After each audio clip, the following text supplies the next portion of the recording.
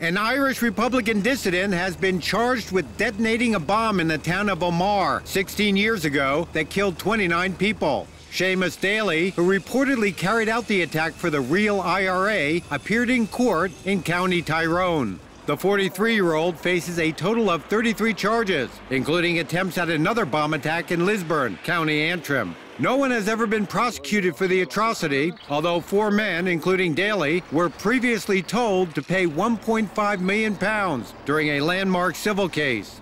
The judge has remanded him in custody over fears he might flee the country after his arrest by officers from Northern Ireland's Serious Crime Branch.